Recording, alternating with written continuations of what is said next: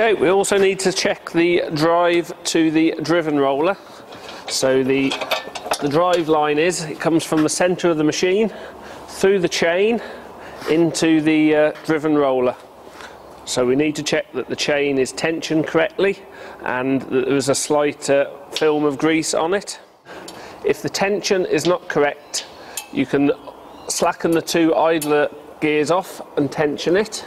Also, you want to be checking that there is some lubrication on the chain. This is probably only a thing that needs doing once annually. Also check that the clips are on the chain and that it's not about to fly apart.